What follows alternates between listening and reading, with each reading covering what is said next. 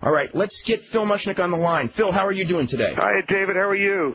I'm doing very good. What's been going on? I don't know. You tell me. I don't know. Have you? What are your thoughts? Did you see the state senator who proposed some sort of legislation regarding drug testing wrestlers? No, I didn't. Tell me about that. Okay, it's actually came out today. I heard it on the radio yesterday.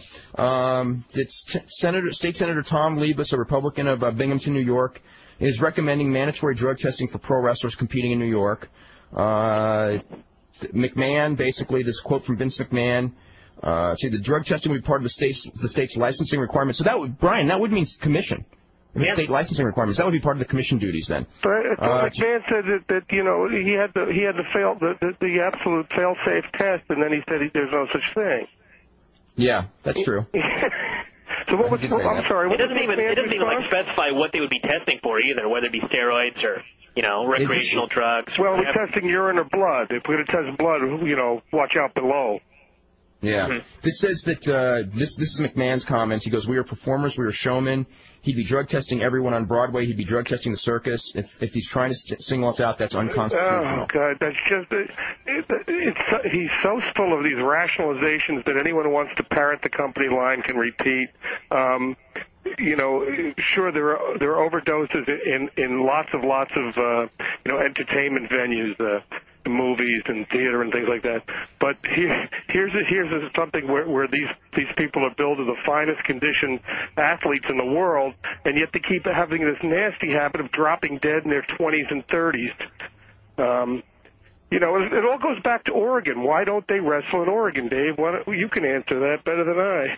Well, we all know why they don't wrestle in Oregon. I mean, they don't wrestle in Oregon because they don't want to comply with the drug testing. For a guy who has nothing to hide, he sure has a lot to hide, doesn't he? Well, right now he doesn't say he has nothing to hide anymore. He used to say. He certainly said that before. He's changed his position on drugs virtually every week. Back in the Zahorian days, when the WWF doctor was indicted by the feds and convicted and imprisoned, he said there was no drug problem. And then he began to realize that no one believed him. He says, we have a pervasive drug problem. Then it was, we have the most stringent, most fail-proof drug testing system in the world. And everyone bought into that, or at least everyone in the mass media who doesn't look at these things. And then it became like, who cares after that? There was a tacit understanding that people are on drugs. Meanwhile, again, the Owen Hart death, which, in its prima facie form, in its superficial form, was an accident, that got all the attention. But the guys are found dead in their hotel rooms in their 20s and 30s, that gets no attention. No, there is. Am I coming on too strong? No. I mean, it's valid points. It's points that we've all talked about. I don't know what. Do you have any as far as an idea, as far as if you had the power, what could be done to clean, as far as at least on the drug issue, what to do with wrestling? I mean, would you, as far as drug testing or, because drug testing is hardly fail-safe. We have it in the Olympics, and we all know that there's plenty of people in the Olympics using growth hormone. Oh, absolutely. I mean, and even the Olympic formula, which I believe is 10 times the amount of the normal rate of testosterone, is considered the alarm stage, as opposed to twice as much. No, I don't have an answer. Maybe 10,000 or something. My answer would be. I think it's six times normal is considered the top 6 times? to be normal. Yeah. So 5.9 times normal for testosterone would still be within the allowable limits. So imagine that. You could take low doses of testosterone and beat an Olympic drug test. Which I've learned, Dave, I'm covering sports 23, almost 24 years now. I've learned to follow the money. If the advertisers, if the networks, if they showed even a modicum of sensitivity, and caring about the good and welfare of these wrestlers, it would get cleaned up in a second. But they don't. It's all about money. Nobody cares. As long as they're making money, they don't care if people live or die. Well, that's true, and it's also true in whether it be ice skating or any sport, that has to do with, football. You got it. I was just on the Jim Rome show. We're talking about the proliferation of home runs in the major league. I said, the Major League Baseball lacks a comprehensive drug testing program, and they've turned their head to andro. They've turned their head to creatine. These guys are getting huge. I mean, shortstops are looking like. Who cares? Let me tell you something about money to creatine. Creatine is a scapegoat that people say when they're on steroids. I mean, I'm not saying that creatine doesn't have its value, but it's a rationalization. It's a dodge. No. It's when you hear about somebody going, I'm on andro or creatine. I think that's in more cases than not a buzzword that they're on steroids, but those are politically palatable ways of saying it because they're legal. Well, you're more well versed at this than I am. What I do know is that whatever's going, it costs money to drug test. And as long as the home run has become the essence of Major League Baseball right now, and it's selling seats, the last thing they want to do is get rid of the home run. If that means getting into their supplements and things, they'll look the other way. It's just follow the money, and you'll have your answers every single time. I mean, one of the things that McMahon would say is that baseball, and he has brought it up, that baseball and other sports don't steroid test. So therefore, why should I? Let's put it this way, though. I don't know how many people play Major League Baseball. It's 30-some-odd teams or whatever, and, times 25, times 27, whatever the rosters are. If, say, Major League Baseball suffered, on average, the mysterious death of 2 to 3 to 4 active players every year under mysterious circumstances, would be a page one story. There'd be a Senate subcommittee hearing the next day. In pro wrestling, it's so closeted that no one knows a darn thing. I mean, that is an argument that I've made before, and if there were equivalent numbers of deaths in these sports, baseball, basketball, football, it would be a much bigger media story than it's been in wrestling. Please, but that's the thing that really kind of blows my mind about pro wrestling fans. I'm identified as the bad guy, and I can handle that. Vince McMahon is identified as the good guy because, after all, he's the king of pro wrestling, and they're pro wrestling fans. But if I were in Vince McMahon's position, these people, these pro wrestling heroes who are dropping dead, they'd be alive. Because I'd test them. I could identify an unnaturally produced physique. And yet I'm the bad guy. I have a feeling that a lot of pro wrestling fans don't really care about these people as people. They care about them only as acts. And if somebody dies, a new one will come in tomorrow. I'm not saying everyone, but an awful lot of them. I was just laughing about Vince's comment that he was talking about, the hell was the term that he used? It's in the article here. The showman? Showman service performers? Anyone who exhibits signs of drug use. And he said, if I see somebody walking around with a syringe in their ass, I'll drug test them. Oh, yeah, that was that TV Guide piece. It was in TV Guide, sure. Yeah, that was No. Actually, he didn't even say he would drug test him. He would say he would know. If he saw a syringe, he'd recognize something could be wrong. Right, but he prefaced it with drugs. Who cares? He did say that, too. Yeah, he said, who cares? Yeah. But if I see someone with a syringe, I'd tell them, hey, you get rid of the syringe. Go do that in the bathroom, not here. Yeah. Well, he has done the nobody cares. Unfortunately, the nobody cares has not stopped the mortality rate of wrestlers. Well, he's right. He's right, though. I mean, but pro wrestling fans who despise me, Dave, the pro wrestling fans who despise me, they don't really, they don't seem to care about a Louis Spicolli's death. Maybe for an instant. Who's next? Who's next? Yeah. I'm the bad guy. Instead of saying, gee, Vince McMahon's the boss. Doesn't he see what's going on? Doesn't he see this guy swelling up? Doesn't he see that this guy's eyes are dilated? I mean, and yet I'm the bad guy. But, you're known by your enemies, too. We have to go to a break right now. I want to make one point real clear on this also, and that is that it's actually, and Phil is actually well aware of this also, and that is that there have been more deaths in the last couple of years in WCW. Not that WWF is that former WWF performers and current Brian Pillman obviously coming to mind are hardly immune, but WCW, that's really, their rate is really scary. This is from Daniel D'Angelo, who says that tennis does indeed test for steroids. That's right. I remember that story because Peter Cordo, he mentioned this, was banned for testing positive. That's right. Peter Cordo was. Now, who was the athlete? There was an athlete in some sport who tested positive for steroids, and then they let him play anyway, or they didn't. I forget. Was it? I just remember reading a thing in sports. That would be the World Wrestling Federation. No. I don't know. I know that there's been some weird thing. This real quick, I want to mention this also. The Brian Pillman Memorial Show, the 3rd annual Brian Pillman Memorial Show, which is May the 25th. Chris Candido mentioned this on our show the other day. Chris Candido will face Billy Kidman, and also there will be a match. It will be a tag team match involving Chris Benoit, Dean Malenko, Perry Saturn, and Eddie Guerrero. They are going to wrestle against each other, but is exactly what it will be, like which two against which two has not been determined, but they'll probably decide among themselves. Who's sanctioning that, Dave? Is that the WWF? No, that's Les Thatcher. It's totally independent, but right. So I didn't think that. I'm happy to see that they wouldn't exploit his death anymore the way they did when they put his wife on the air after he died. Yeah, well, that wasn't one of the high points of wrestling, that's for sure. That was a bad deal. This is also mentioned. But it's a bad deal. But I mean, whoever attacks him in the mass media, I mean, never mind. Okay. Now this is more on the drug testing thing. It says that basketball. This is from Sean Robinson, who says basketball is widely tested, but they don't test for marijuana. Do they test for? I mean, I'm not even familiar with. Like I said, no, the NBA, that was a big issue in the off season.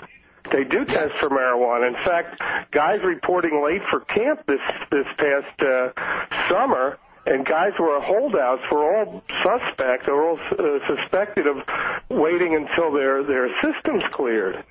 They do. Wow. Well, it's part of the new collective bargaining agreement between the players and ownership and the league.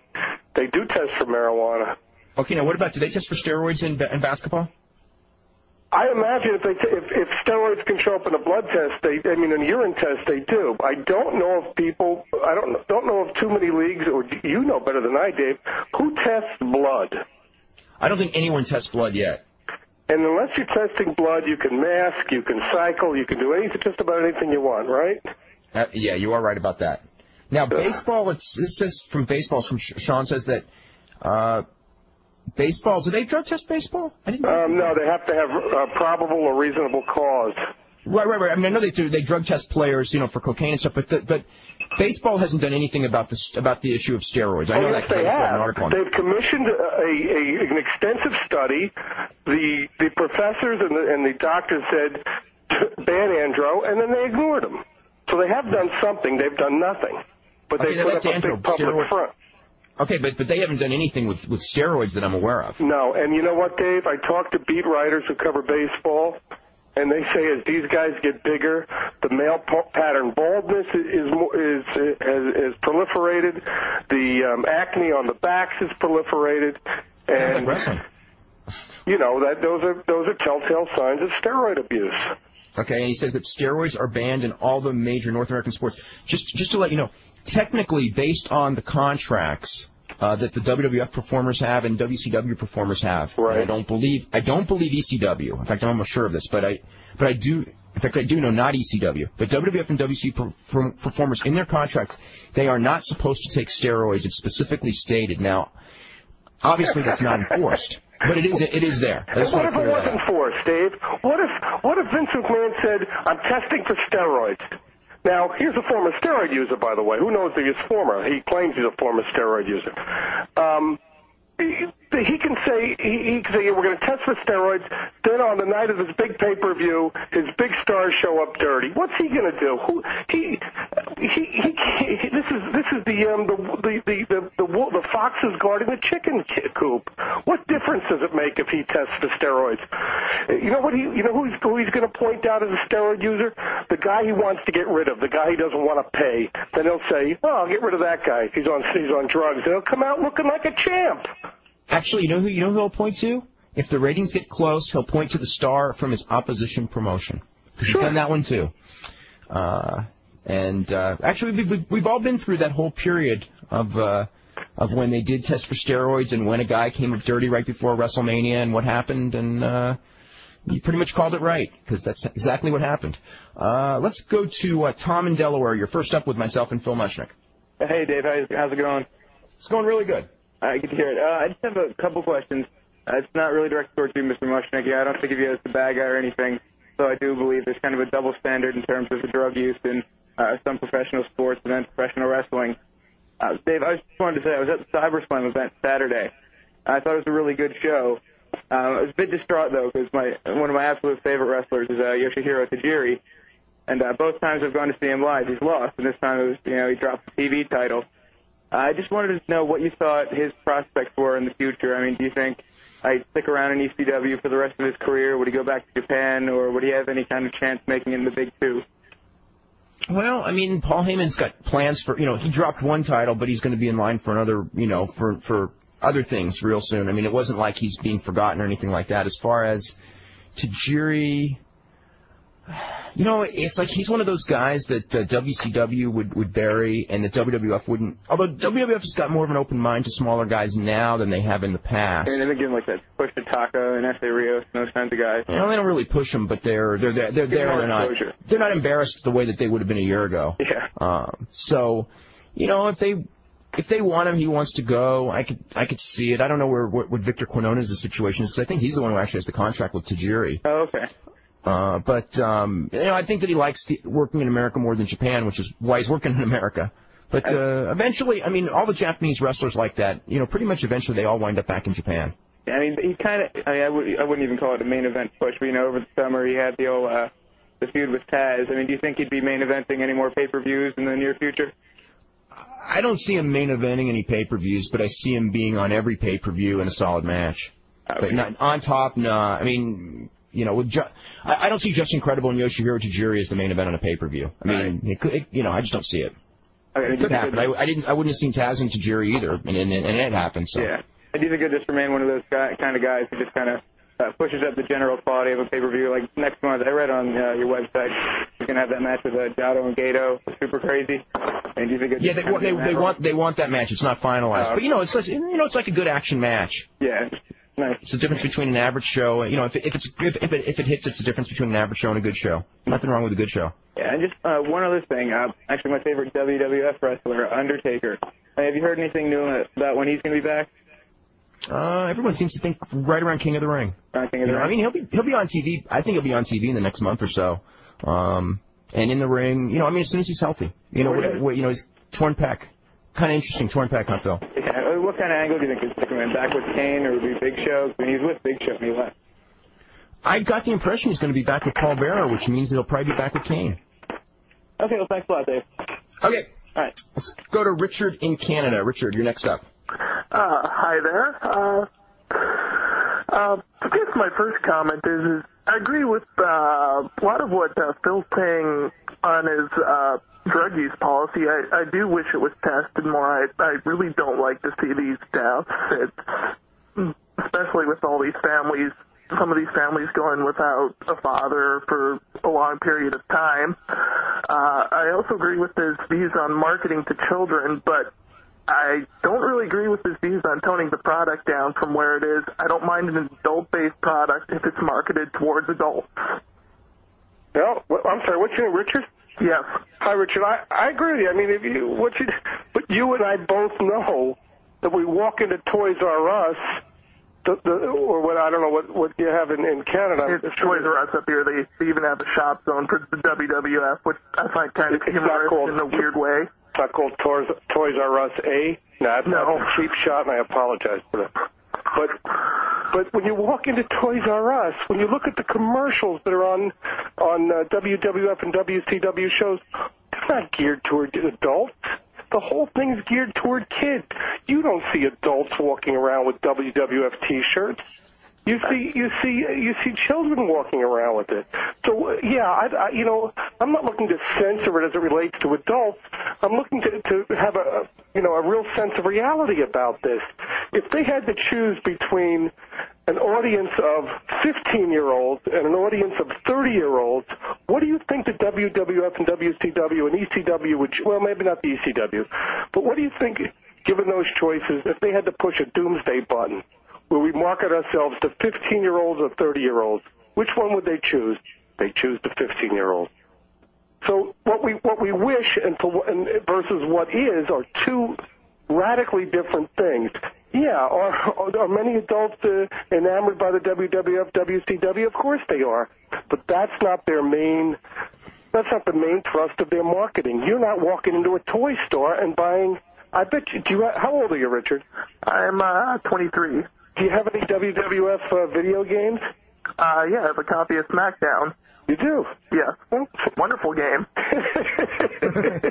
What is it rated? I would think... Not that ratings mean anything. You know, when I was a kid, you told me not to do something. I did it. I think it's teen just because there isn't, any blood. It's just the fighting game because all the other fighting games I have are T. But we both know, there's a reason that M&Ms are advertised on WWF shows as opposed to United Airlines. There's a reason that video games are advertised as opposed to, Merrill Lynch. Well, it's the perfect audience for video games. You got your male teenagers and early adult males. So, but I know what you're saying, Richard. I'm not looking to censor it as it relates to adults, but we both know that the WWF and WCW will dry up and blow away without minors. You do have a point there because the kids are the fresh blood to the market. They need to replenish when either people tire of it or they just move on to something else. When pro wrestlers show up at a shopping mall to sign autographs, look at the lines. It's 9, 10, 11-year-olds. It's not 30-year-olds. Richard, you're probably not going to go out of your way for that. And if you are, you'll probably be done by the time you're 25. Even when he says the Saturday afternoon shows and Saturday morning shows are cleaned up when McMahon makes those claims, it's such nonsense because you hear them chanting the obscenities in the background. So, and plus they're promoting the primetime stuff. McMahon's even tried to change what a minor is. He says that we put up a warning, 14 and below. Well, wait a second. Is he going to hand a 15-year-old his car keys? Is he going to have any problem with someone having sex with a 15-year-old? Is he going to sell alcohol to a 14-year-old?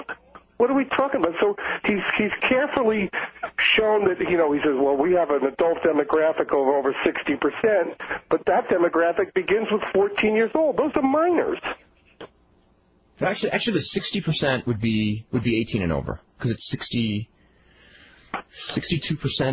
And what percentage of that? And what percentage of his audience would you suppose, Dave? And you know this a lot better than I do. Would be responsible for buying his merchandise? Would be under 18 years old. I think that most of the merchandise is probably, not all of it, but the vast majority would probably, the meaning age of his audience. Average WWF consumer would be 23, 24 years old. I think that the merchandise probably skews quite a bit younger than that. You bet. I think it depends. There's certain things there that... Do you have it, Richard? You don't have any... Well, maybe Richard, you do. No offense, but do you have WWF action toys? Not WWF. WCW? Nope. Okay, you have wrestling action toys? Beg your pardon? You have wrestling action toys? Nope. Well, you're a big wrestling... Now, who has action toys? Why would they make toys while at the same time saying that this is inappropriate for kids? Well, there is a market for action figures out there, though I do admit, most of their toy market is sold for the kids, and it isn't going to, the specialty shops that just sell these things to the adult clientele, with Toys R Us instead of hitting your smaller, big city, comic stores. There are adult collectibles, but I think that we all agree that that's the vast minority of what those things are aimed at. Yes. Yeah, but they exist, though. But yeah, those toys are clearly marketed towards, I don't know what age. Some of that stuff, like the Twistem stuff and all that. I can't even imagine a teenager going for that. That's got to be like 9-year-olds. Some of the stuff. Yeah, I would imagine. Yeah. And yet he puts on a warning that this stuff might be inappropriate for people 14 and under. Who is he kidding? That's a dodge. It's another rationalization. It's like, but he's not. He doesn't have the exclusive on that rationalization. When all these congressional hearings here in the states, Richard, were being endeavored to put warnings on video games. So you put a warning that it's not for kids. Well, who'd that stop? Kids? No, that was like a come on. You tell somebody, don't sit and you see a sign that says wet paint. What's the first thing you do? You go over to touch it to see if it's wet. The problem with the video game thing is, and excuse me if I get off a bit topic, because I still play video games, is that there's two schools of thought, that there was the rating thing, or there's just censor the hell out of it back to the Mario Brothers type thing, which I don't want to see. And I agree with you. I don't want to see like kids playing 10-year-old kids playing like Xenogears comes to mind as a video game they can't play because it's got really deep themes in it. But for a 20-year-old, I found it fun. Do you have children? No, I don't have children. Someday, Richard, you will. And, at 7, 8, 9 years old and the peer pressure begins, that's another thing he talks about. The man always talks about, it's up to the parents, it's up to the parents. Meanwhile, on the other side, he takes out his violin and he says, I grew up without a father around. So one hand he's saying, it's up to the parents. The other hand he says, I never had a father in my life. So he's so full of it on that end. But wait till the peer pressure starts when you have kids and your 8-year-old is watching the guy grabbing his crotch and screaming, suck it. You're going to say, I can't believe that I indulged this guy all these years. I just can't believe what a fool I was. No offense. I predict that'll be what happens.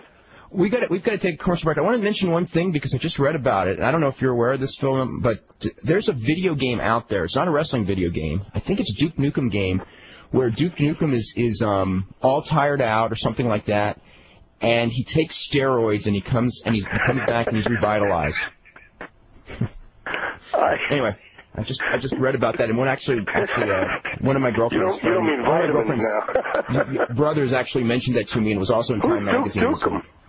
Duke Nukem's a video game character. Oh, I didn't even know that.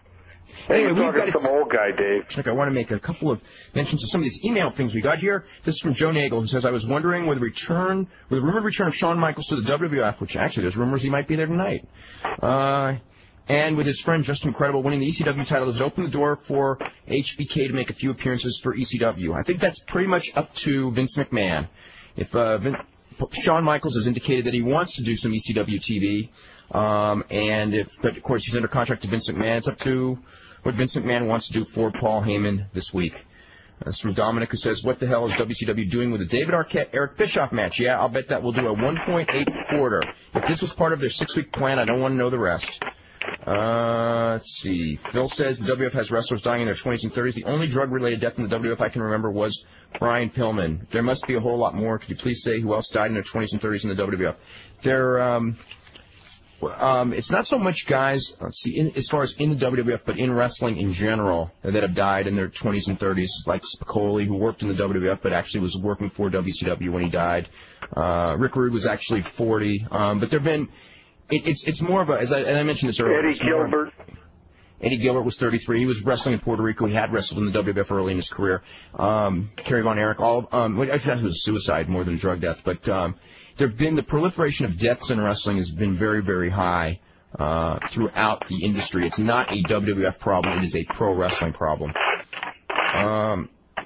This is from Court Bauer. He goes, I've just got wind. It is true that there was a conversation between Sabu and Afa that you reported. There was a misunderstanding on my behalf about this matter, and I would like to apologize to Paul Heyman, ECW, and those who worked so hard on the Memorial Show for passing judgment regarding Paul Heyman and ECW, if there was a willingness to allow Sabu to appear on the Memorial Show. Okay, so let me check that out.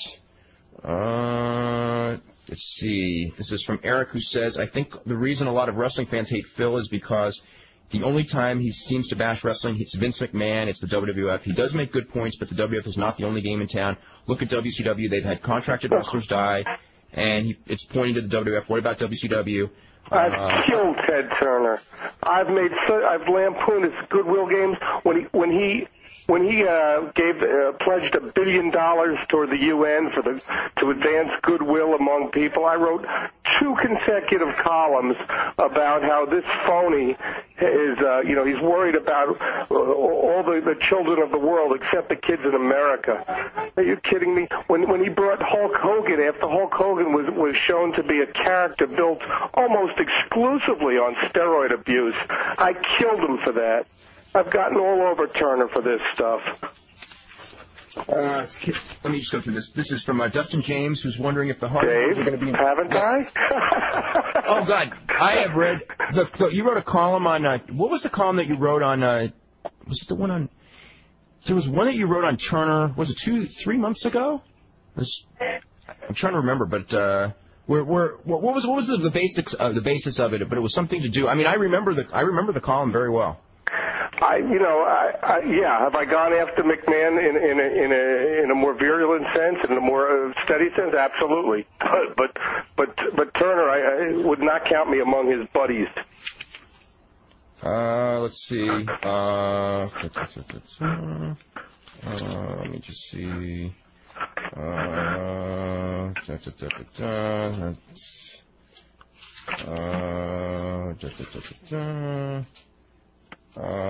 Okay, this is addressed towards a phone call. I take offense to what was said earlier because I'm 15 years old and I know the difference between fake and real. I don't think the problem is with 15-year-olds. I think the problem is coming from younger kids. I consider myself to know quite a bit about my age and a lot of what goes on backstage. According to the term, you could call me a smart mark, but I don't hit people with chairs or swear because Steve Austin does it. So who is that directed at me? Whoever brought that issue up? You know, the people in, like, you know, when Dan Rather or someone addresses wrestling, they go right to the issue as to whether it's fake. I mean, it's been fake for 100 years. It's not even an issue anymore. I know my point isn't whether it's fake. It's whether it desensitizes people. That's my issue, and I'm convinced it does desensitize people. When you pitch negative ethnic stereotypes and hatred and misogynism and homophobia and graphic violence to beat the band, I think it diminishes us all at every age. I mean, that's not the point, whether it's fake and whether this guy, and, you know, even when the wrestlers say, if it's not fake, you know, why do I have this hip replacement? Well, you have the hip replacement because you're doing stunts, because it is a physical endeavor, and accidents happen, and even when you get hit with a chair with a loosened seat to it, it's still going to hurt, but you know, that's not even the point anymore. The point is who we're aiming this stuff at and the price we pay for it. And, of course, I'm spitting in the wind because I'm fighting a losing battle here. This stuff's getting more and more popular. It's going from, you know, just as mainstream sports are going from over-the-air television to cable television, pro wrestling's going from cable television to over-the-air television. You know, I thought that you wrote a really good column. It was the Dan Rather column. Remember that one? Right. Mel Karmazin. Right, where you said that, like, you know, like here's Dan Rather, like, talking about all of these things that are. Well, he comes, you know, he's gnashing his teeth and he's almost on the verge of tears. There was another shooting. At another school, a junior high school, a high school, where we all need gun detectors and stuff. And, you know, what's happening to our children? You know, I'm so filled with anguish. I'm gnashing my teeth. And at the same time, his boss, Mel Karmazin, is negotiating a $100 million equity deal with the World Wrestling Federation. Now, I'm not blaming the World Wrestling Federation for every sin in this country committed by a kid, but where does the WWF line up in these issues? On the side of good or the side of bad? Does WWF provide positive redeeming values, no redeeming values, or negative redeeming values? Or if they can't have a negative redeeming value, or negative values. In my considered opinion, it provides kids negative values. So here's Dan Rather. He's on his knees crying, and meanwhile, don't tell me, Dan. Go up and talk to your boss. Yeah, I know. I thought that was like, you're a network sitting there in judgment, and yet nobody, and for financial reasons, you know, there's nobody willing to. What would I say? You know, turn their back on popular programming that would make them money, even if it was aiming a message to children that wasn't necessarily a positive message to children, I guess. Absolutely. Let's go to George in Boston. You're next up with Phil. Yeah, hi. I was just wondering, Phil, you've been following wrestling for over 20 years, I'm guessing, right? No, I haven't. I mean, I watched it as a kid, and then I started following it around '89. Okay, the Orient thing is when I came back. Okay, this is a stupid question. I was wondering, you ever heard of the wrestling legend Sam MUCHNICK? Yeah. You know, it's funny. My late father's name was Sam MUCHNICK. Oh my God! I was saying to myself, different spelling, different families. That's Sam MUCHNICK from St. Louis, Missouri. I was saying he must know a lot about wrestling. What if he was like a nephew of this guy? I know. You know, Phil MUCHNICK and I know Sam MUCHNICK's nephew, Irv. That's Irv. Yeah. No relation then, huh? That's funny. We both know Irv MUCHNICK, who's Sam's nephew. Okay. Who wrote a lot of articles on wrestling in the early '90s. Okay. Because I thought, oh my God, this guy has the same name of a wrestling legend like MUCHNICK, Sam MUCHNICK. No, I'd be living off residuals. I'd be very pro wrestling. Yeah, I'm not even that, but he wasn't probably was like today. He was friends with Lou Thesz, right? Sam MUCHNICK and Lou Thesz were business partners for forever. Yeah, Lou Thesz is the way it is today. That Sam MUCHNICK was a very real giving guy. That, you know, when wrestlers were down and out, he made sure they were taken care of. That's what I always heard about him. Well, I don't know. He had a reputation for being honest among wrestling promoters, which may not be a huge compliment, but actually it was. That's a good thing. Most people were very complimentary of Sam MUCHNICK. Actually. That's rare in any sport. Like the only booker in the past 20 years I've heard of that really cares about is a man like Giant Baba, and he's dead. Yeah. Yeah, that's too bad. I mean, I wouldn't. You know, it's a funny word when you say care. I mean, I think that everyone cares. It's just that the pressure... I don't think Vince wants to see these guys hurt. That's obvious. But I'll agree. Back in the old days, 15 years ago, there was less of a rope to a net if these guys fell. But today, I mean, you look like you know who the Hardys are, Mr. MUCHNICK? I've heard of them. Well, and Chris Benoit, right? I've heard of Chris. Have you ever seen a Chris Benoit match? I mean, he doesn't use steroids at all, and everyone, Dave, you know, everyone thinks he's the best. I don't want to start fights here, but don't say that. Okay? What? You don't know who uses what? We don't know who uses. We don't know who doesn't use steroids. Well, I shouldn't say that. But I don't want to be accusing anyone. I don't want to be accusing anyone of anything, but I don't want to say that someone doesn't like that either. Especially, you know. Okay, so go ahead. Yeah. No, I was just saying, I heard about Sam MUCHNICK. That's all I want to talk about. No, but thanks for asking. No, my father was an insurance agent. Well, okay. Thanks. Bye. Okay, let's go to Zach in Texas. Zach, you're next up. Yeah. Evening, gentlemen. I have a couple of things to mention. First of all, the reason you're so often cast as the bad guy, Mr. MUCHNICK, I think, is I don't want to put words in someone's mouth because it's been 2.5 years since this interview, and I may have it wrong, but the first time I had ever heard your name was in one of Jim Cornette's famous, my opinion rants. Yeah. He put words in his mouth on that one. What's your name? And I could have sworn he made some comments about you saying things specific about wrestling fans. That he may or may not have said that. I don't have it on tape. I don't remember it. That was the thing where I think, Dave, was that the cartoon character thing?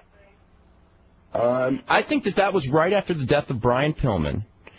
Right, and I wrote that the reason it's not a big issue is because people consider, meaning the mass media and the people who are not sports, who are not pro wrestling fans, consider pro wrestlers to be cartoon characters, therefore they can't die real death. And that got twisted into, that was all over the internet, all over TV and radio and wrestling shows that I said, who cares about Bryan Pillman's death? He's a cartoon character. And if I'm not mistaken, and I may be, it was Jim Cornette who said that. Have I been unflattering toward pro wrestling fans?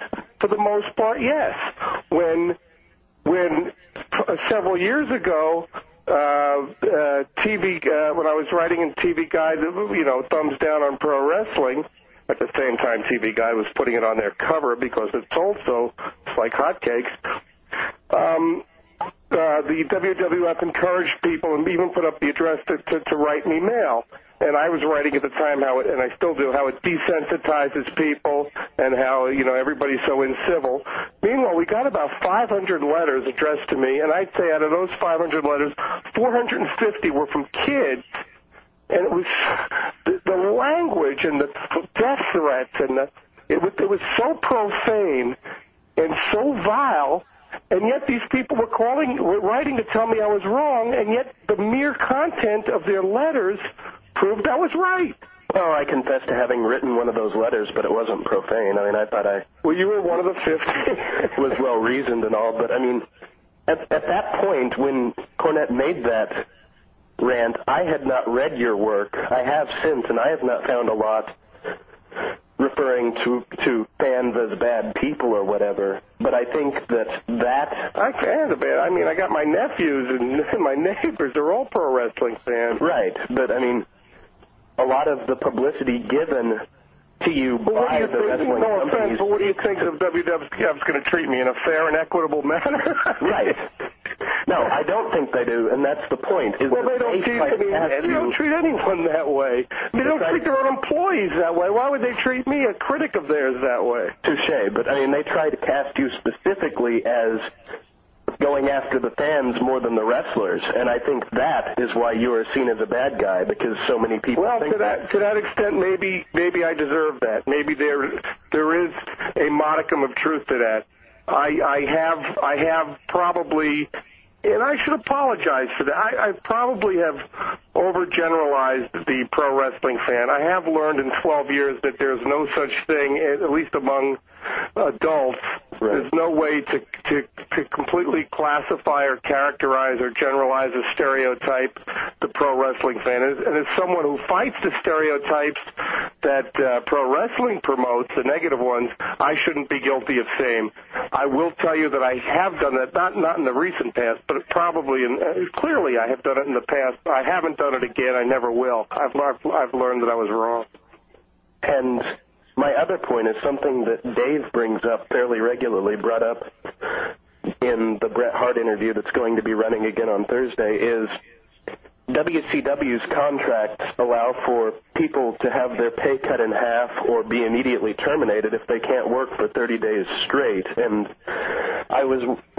if you look at the deaths in WCW in the past couple years, they were either, and the majority of them seem to have been accidental overdoses on painkillers and pain medication. And I was wondering, obviously there's got to be some correlation between the two, but I was wondering your thoughts on that. If that's true, if that's such a contractual stipulation exists for someone to sign, I'd like to, I'm going to go to law school tomorrow. I'm going to get my degree as quickly as possible. I'm going to represent these people in a class action suit, and I'm going to own whatever Ted Turner owns. It's going to be mine. What I can tell you is that exists. But the other part of it is, in pro wrestling, there's a tacit understanding that if you're not on drugs, be it painkillers, be it amphetamines or stimulants, or be it steroids, muscle enhancing or human growth hormone, if you're not on those drugs, you'd better be. Right. Because those are the unwritten terms of engagement to be a pro wrestler.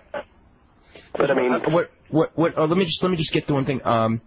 In the WCW contracts, in the new ones, and I think in most of them, it enables them to cut pay in half if someone is not performing for 30 days, and termination after 90 days if they are injured and unable to perform.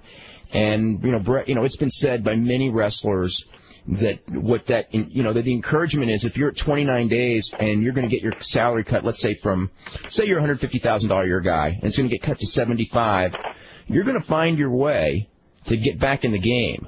And and we know what that is, and it'd be the same way for football players. If a football player was told, if you're not back in 4 weeks in the game, your salary is cut in half, I think that the drug use in professional football would be way up. So anyway, I just want to let everyone. I want to clarify basically what's there. Okay, we've got Zach online. I want to read this one thing. It's an email from Kevin Gray. We've got a couple more I want to read after this call. But it says, I just want to let you know a little more about Duke Nukem. The guy does take steroids, but it's not to become refreshed. when you have the character take steroids, he can run fast as hell. There's also a weapon where you can shrink your opponent, and if your opponent is shrank and then he takes steroids, he will grow back to his normal size. So, anyway. No, steroids are safe.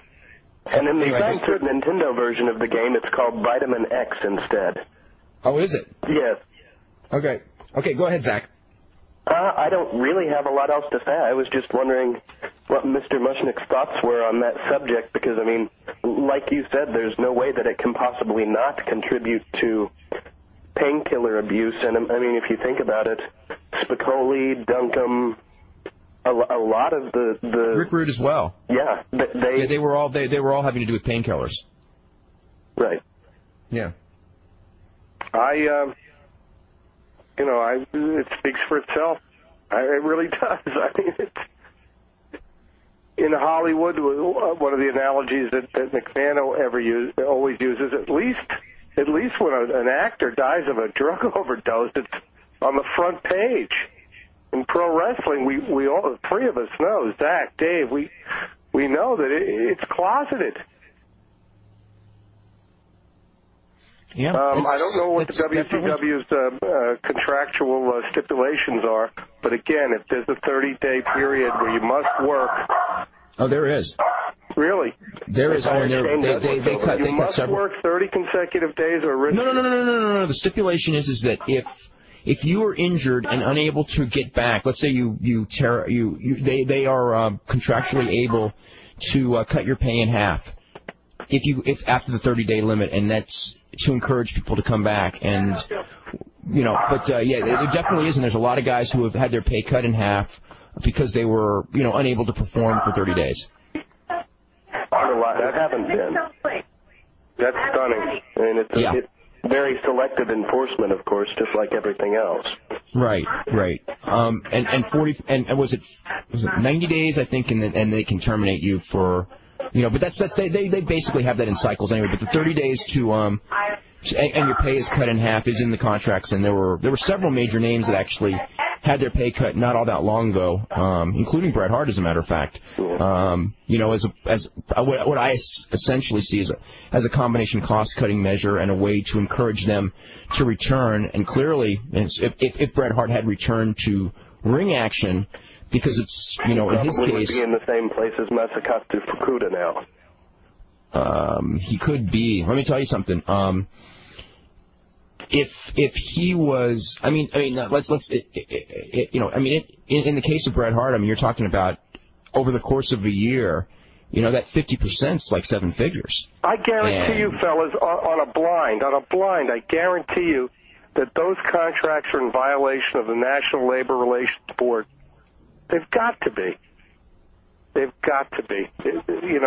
love to see somebody press that issue. But as we all know, in wrestling, if you fight the system, you're out of wrestling.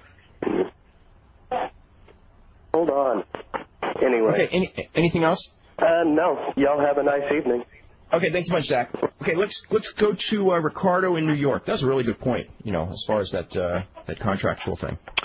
Ricardo, go ahead. Yes, hi, Dave. Hi, Mr. Muchnick. Hi, Ricardo. I just have a question for you and for Dave. My question to you, Mr. Muchnick, is, first of all, I just want to say that I read your article on the NCAA and Pepsi and the whole gambling thing, and I thought it was that too. Yeah, it was right on the money, and it was pretty good. Thanks, Ricardo. I guess my problem... no accounting for taste, by the way. I guess I have mixed feelings about your views on wrestling and all. I do agree that a more responsible attitude has to be taken in terms of how do you handle the wrestlers and the drug test in general. God knows that if that would have been done before, we would still have Pillman, Brian Pillman, and a bunch of other wrestlers among us. But why? I want to ask you to just maybe go a little further. That maybe because Vince McMahon didn't create this system. He does a pretty good job using it, but the system it goes back, I guess, to the Indies and all those wrestling schools. Well, it's hard for me to believe that there used to be slavery, Ricardo. They used to burn witches. I mean, we allegedly live in an enlightened age. Let me just tell you, the essence of Vince McMahon can be found in his newly formed XFL. Here is a fellow who is being sued by the Owen Hart family in a wrongful death case, and at the same time is announcing that his football league will do away with the fair catch. Now, what is the fair catch designed to do? It's designed to protect players from having their necks broken. Because to catch a punt at the same time you're being hit is to put yourself at great personal risk as it relates to your neurological safety, your well-being as it relates to living and dying. And this is the first thing he announces, or one of the first things he announces, is we're going to get rid of the fair catch, and as his spokesperson said, we're looking for a more visceral league. Visceral meaning crude. What does that tell you about this man? Do you think he gives a rat's tail whether these people get hurt? He cares about his pocketbook. Yeah, we know. He cares about how far he can get over. He's become a caricature of himself. Yeah, we know what kind of promoter he is, and we know what he did to Bret Hart and all the stuff with Tillman's wife. Right. We understand that. I just wanted to know. I just wanted you to maybe see what's going on in the indies or those wrestling schools. I mean, it's hard for me to believe again that these people is not telling these guys, you got to take some, drugs, in order for you got to grow up and you know what you have to do, right? So that's also big part of the problem. You know what the big problem is, Ricardo? Let's get real honest with ourselves. I don't mean to put you on the couch here. I'm not a psychiatrist or a psychoanalyst. All right. The problem with you and so many pro wrestling fans, and Dave, I admire you because you put me on. We've become Confederates, even though you take a lot of heat for being my buddy. And the problem is that we like pro wrestling even though we know it's no good. Even though it's hard we have to rationalize the living daylights out of it to get over on it. We know that it's not good for society. We know that it's aimed at kids. We know it's no good for kids. We know it preaches all the wrong things. And yet we want to remain wrestling fans. That's the problem. So, Mr. MUCHNICK, you mean to tell me that if it was up to you, you would completely erase the pro wrestling from America? No, absolutely not. I grew up with pro wrestling. Mm-hmm. Do I think if no, I've been accused of that so many times. You want the government to ban it. No, but I tell you what, if the government ever took a hard look at it, the way they would look at, any other sport or any other entity, any other business entity that would abuse its employees, an awful lot of changes would occur. David, I just heard a beep on this my phone here, which means it's ready to die. My battery's dying. Dave, can I ask you a question and then I hang up? Sure. If you lose me, I'm going to say goodnight now. Okay, Phil, why don't, real quick, I just wanted to, before you go, because there was one more point I wanted to ask you about.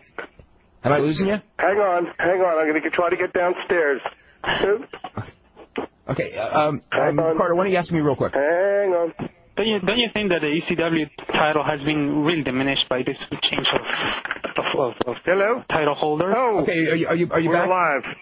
We have electricity now. Okay, Ricardo, finish up on the ECW I'm sorry, title Ricardo. question. Yeah, don't you think that he has been really hurt not only by what happened on Thursday, but also by these constant changes of champions, from Taz to Dreamer and then to Credible? I think that Paul Heyman has done a lot to hurt his title, his ECW heavyweight champion. He has done as much as WCW did. Okay, in terms of hurting it. I think that and I don't know, this may be such an antiquated way of looking at it, but I think the worst thing for that title was the thing on Thursday. To me. Now, as far as what happened on Saturday, if they're going to continue to bounce it around, I would agree that, they're changing it too much and it's going to mean nothing. And it may mean nothing right now, but my impression is that Justin Credible's going to keep it for a long time. And after a while, if he succeeds in the role, he can rebuild it. But I think that what they did, they almost symbolized by him throwing the tag team title belt down, and that it's a new beginning. And I almost sense a recognition that what they've done has hurt it. So now they're starting from scratch. I mean, Paul Heyman had a long talk with me last night, and it was like he made all these changes. So Mike Awesome is 3 champions ago, and Taz is 2 champions ago, and his current champion didn't beat either of them. So his current champion beat somebody else, and now it's a new beginning. And he, I think there's a recognition that, he's changed it too much, but it was circumstances somewhat beyond his control, somewhat under his control, but it was just the nature of what he felt he needed to do. I don't know about the Thursday thing, and when I talked to him about the Thursday thing, he said that was basically part of the price of of making the deal. Yeah, but it didn't work. I mean, no ratings according to You're right. the numbers. You're right. I guess the TV title is worth more now than the heavyweight title. Well, I don't know, it's on Rhino, so I mean, if Van Dam still had it and had not gotten hurt, I would say absolutely the TV title would have been worth more than the heavyweight title. All right, thank you. Okay, Philip, I wanted to ask you, how much have you been following what's gone on as far as regulation in New Jersey? A little bit, but that extreme thing. The great work, you've told me all these great expressions. The great work in that issue was McMahon sending Christy Whitman, the governor of New Jersey, a note supporting her stance on extreme wrestling, as if this stuff wasn't patterned completely after McMahon stuff and Turner stuff, as if McMahon still isn't grateful that she lifted the sports authorities, the athletic commission's auspices off of his shoulders, so he could do whatever he wanted at the Meadowlands and places like that. They have these shows, these fall shows, independents, with 300-400 people in a gym, and it's loaded with kids, and the announcements are, if you hear something that's going to bother you, get the bleep out, That's how we don't bleep and care. It's this real wise guy stuff. And there was the Star Ledger of New Jersey. New Jersey's biggest newspaper ran a front page expose on this stuff. And of course, once it hits that kind of media pressure, the governor and her minions reacted. And sure enough, Vince McMahon jumped in to try to distance himself from it, saying, "I support what Governor Whitman feels about this stuff." And he's the progenitor. He's the guy this is all patterned after. He's just, he is in one sense the most evil guy I've ever covered, and on the other side, one of the most stunning people I've ever. He has no conscience. Everything is a work, and he gets over more times than not. If he wasn't getting over, he wouldn't be where he's at now. I want to mention one thing before we head to a break, and this is a post from Shawn Michaels. This is having to do with, I guess he will not be on the show tonight. This is from the rumors that started as far as him being on the show, and he just goes, I don't know of any return as of yet. I do have a personal appearance the day before Backlash, but I'm scheduled to return home that night. I can assure you that unless someone calls me pretty damn fast, I will be on that plane home. Do not take this as an attempt to buck the system. It's very simple. The WWF knows who they want by now. If they want me for any dates, I'm more than happy to make them, as long as they are not last minute. Don't worry, they know that about me as well. So what I'm trying to say is that JR and letting the fans know that HBK will be back in some form or fashion. For how long, who knows? That's their choice, not mine. I must tell you, it was great to hear that this is a possibility. The WrestleMania Access was fun. I'd love to be in the spotlight again. Let me correct myself. I would love to share the spotlight again. The full-timers are the stars. So anyway, that's basically what he said, is that he hasn't heard about anything, but he wants to be on TV. If you were asked to talk about whether it be pro wrestling, as far as athletic commission regulations, what do you think an athletic commission should specifically be looking for to make pro wrestling, I guess, better? Well, for the participants and for the fans. We've discussed the drug thing. I would make that as stringent as possible. I would make the penalties as stringent as possible. And beyond that, I mean, I had a chat with a fellow. What's that fellow's name from the ECW who says that, we're not for kids? Joe Styles? Yeah. Joe Styles? We had a nice chat. He's a nice fella. And he said, well, we're not for kids and this and that. And at the same time, I said, well, then why isn't it 18 and under or 17 and under banned from the premises? I mean, Vince McMahon can say it's not for kids, and Linda McMahon and Ted Turner, well, it's not for kids. Ted Turner isn't even questioned on this stuff. He escapes. At least McMahon is there to answer the questions. He doesn't answer them honestly, but at least he's there for the questioning. But if it's not for kids, why would I turn on the TV set? Do I see 12 and 13-year-olds at ringside? If we ban them from the, like a strip club or a saloon or a movie, an R-rated movie, if they were to be banned from the premises, then maybe they can't sell that stuff to the kids. Maybe, those would be two things. One, first and foremost, for the safety of the wrestlers. And people can despise me, and they do because of my stance on pro wrestling. I understand that. But I'll tell you what, if I were Vince McMahon, if I were Ted Turner, if I were Paul Heyman, there wouldn't be these deaths of pro wrestlers.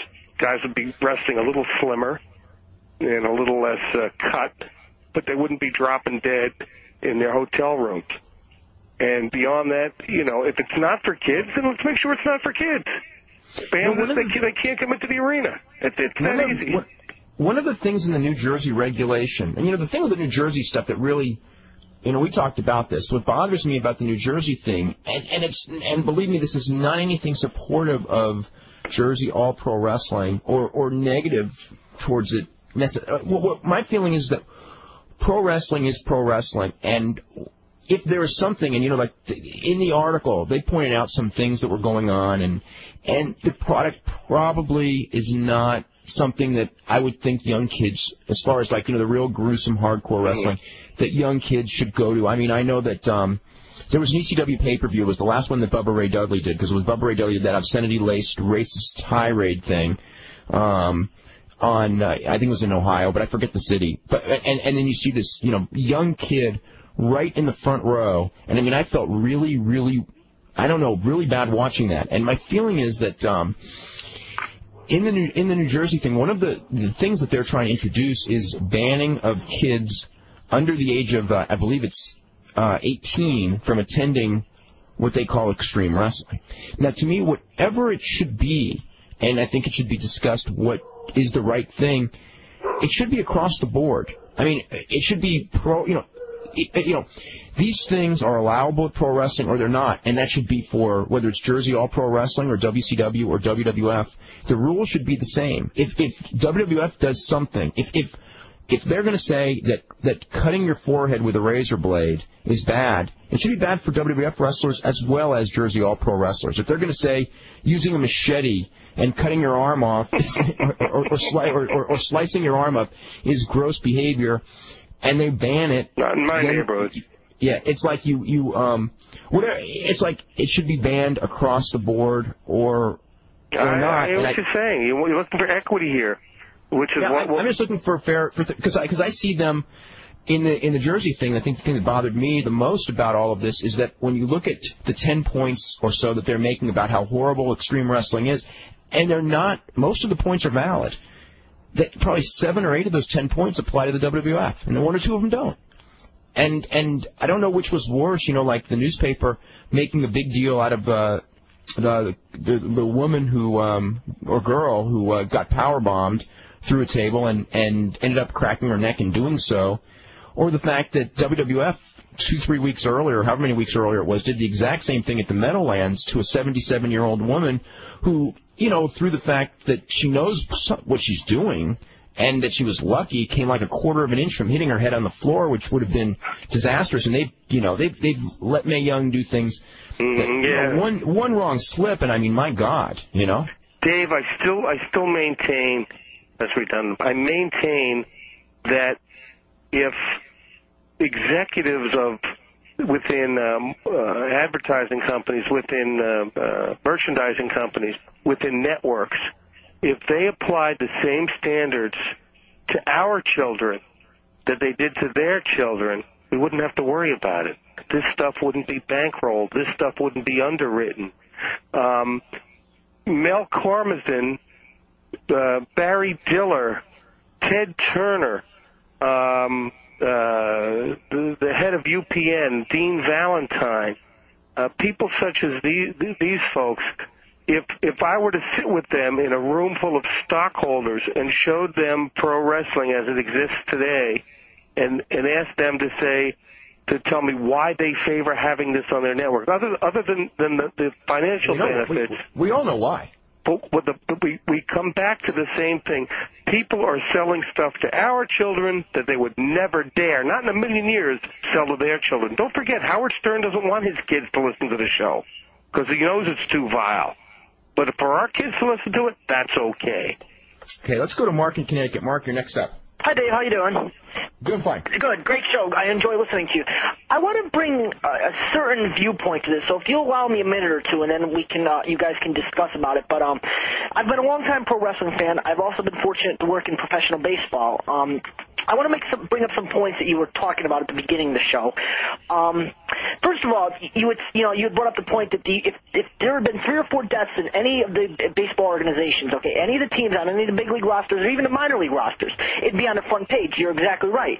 The rationale for that is that baseball, unlike any other sport or pseudo-athletic sort of, governing body, has that antitrust, that special exemption that it was granted back in the 20s, I believe, or 20s or 30s. Do you think that would be the issue, Mark? Well, I mean, that's not an immediate issue. No. I mean, you're right that that's a really unique distinction.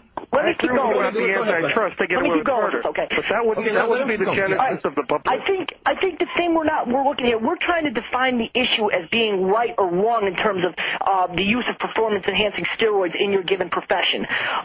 Where I'm going with this is, let me tell you something. If you're in baseball, okay, if you're not a prospect, okay, and that player or personnel director is coming up to you and basically telling you, well, you're a left-handed hitter and you just don't have enough pop in your bat, either find some quick or you're on your way out, here's your release, it becomes a question of viability, and they know the risks. It's the same thing. It's the same thing in terms of a journeyman indie wrestler. Okay, if Jim Ross or Jim Cornette or whoever handles the front office, the evaluation, okay, kind of hints around that well, we like your look, we think you're marketable. However, you're a little light in your shorts, so to speak. It's a conscious point. It's a conscious decision, though. I don't think it can be defined in terms of right or wrong. It's like it just is. That tacit understanding goes to the doctor.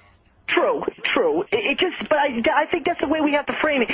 It just is, and that is. I would suggest to you, Mark, that there will be a death. There will be a drug-related death as it relates to performance-enhancing drugs. It probably will, and it won't stop there. There could be 10 times. And you know what? It'll be on page 1.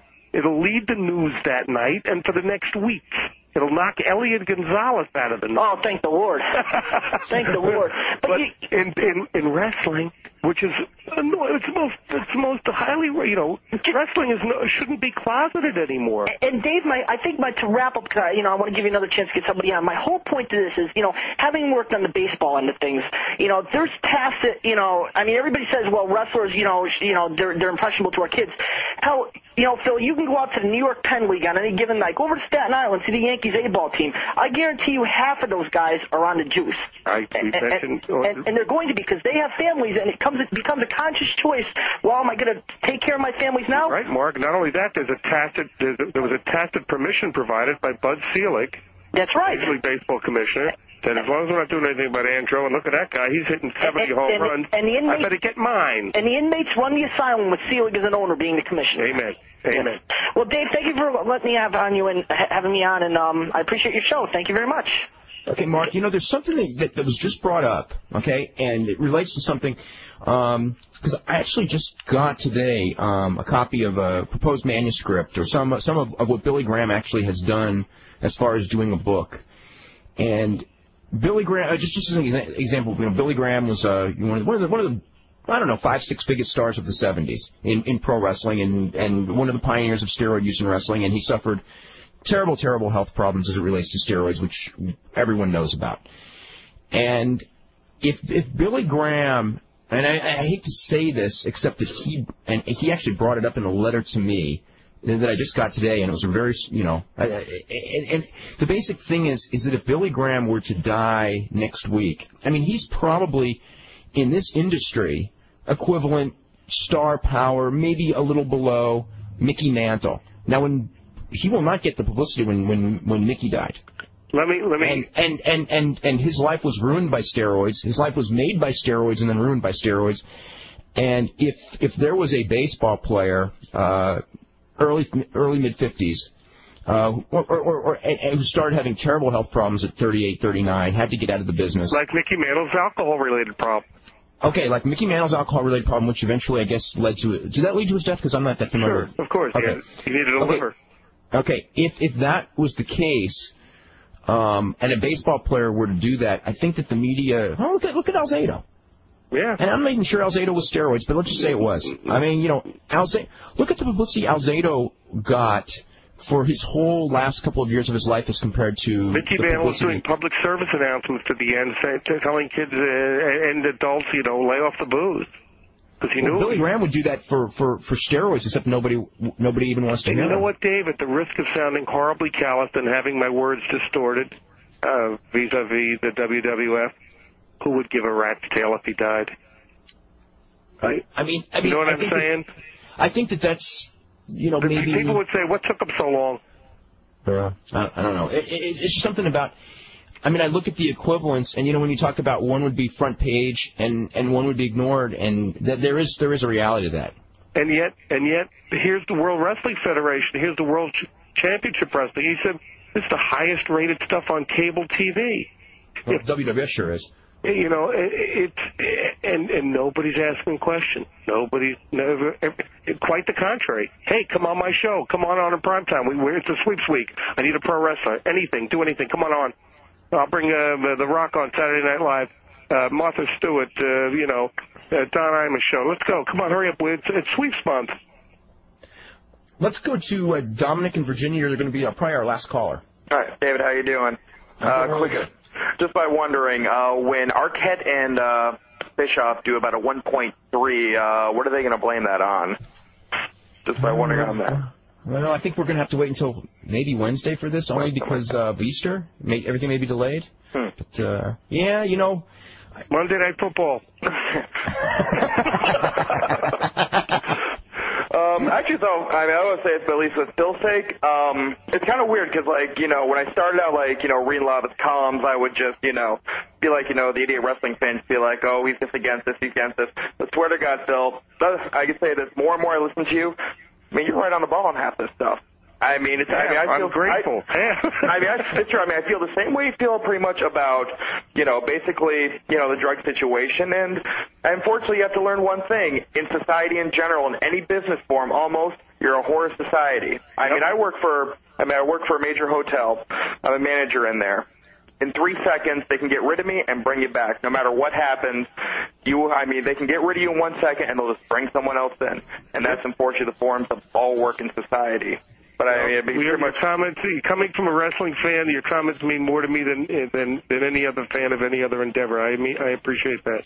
That's not. I pretty much felt like, especially when certain things happen, I feel like, oh, what's Phil going to say? What's Phil going to say? Which is almost scary, almost to say that, because when I was living in New York, I was reading your post a lot, and the one thing that I want to bring up that really, and it's one of the things that's always made me mad is whenever there is a death among a wrestler, within 24 hours, someone in wrestling will call me up to find out what's Phil going to say about it. And to me, it's like, why don't we do something to get this death rate down rather than go, oh, my God, somebody died. What's Phil MUCHNICK going to say today? Oh, my God. I just think, That happened right after the Owen Hart thing, because... it's like a little chat room for people to talk about that. Swear to God, within 5 minutes, 7 people were just thinking, oh, Christ, what the hell's Phil going to say? Which is, it's almost like it seems like you're the anti-wrestling in a way, which in some fans, you're almost like on a low level, like maybe it's an ECW fan, kind of like we feel on Bischoff, but a bottom barrel, but. My big problem with people is, why don't you ever write about the bad things that go on? Baseball and they don't read your columns. I'm an advocate that, well, I'm not an advocate. I'm a plaintiff that virtually all the sport has been removed from all of our sports as a means of marketing. Oh yeah, I was actually watching this thing with your talk on the last word for about probably got maybe the last 5 minutes of it. So kind of like it's been a busy day. Yes, multimedia day. You've done everything I'll say. Actually, I want to talk to you because I did end up going to CyberSlam over the weekend. Really, the swerve. I mean, pretty much when they ended up having the Credible Dreamer match. Basically, everybody had, their own thought. Either, basically, Credible was going to run the ball and go into basically, everybody knew Van Dam's going to be next. That's obvious. That's Van Dam's no matter what next. They feel it's either going to be, Dreamer turning heel or Credible, basically having the bell, which from the call you had a couple minutes ago, or I think about 2 callers ago saying devalued, it's a total new beginning right now, and I think pretty much, the card itself was just, CyberSlam always seems to be the best show there. This is my 3rd straight year of it, and they always pull the best show. The only thing I really wasn't getting into was pretty much of all the Too Fats, because Too Cold was there, and he just looked huge. I think worse than he did in '96 when he was really letting himself go. But, wait for you to go right next. Yeah, Dominic, I really have to wrap this up because we're totally out of time. All right, no problem. Okay, Phil, I want to thank you very much for doing the show. We'll talk soon. Okay, and I want to tell everyone tomorrow we'll have Bruce Mitchell on at 6 p.m. We can talk about tonight's wrestling, which starts momentarily.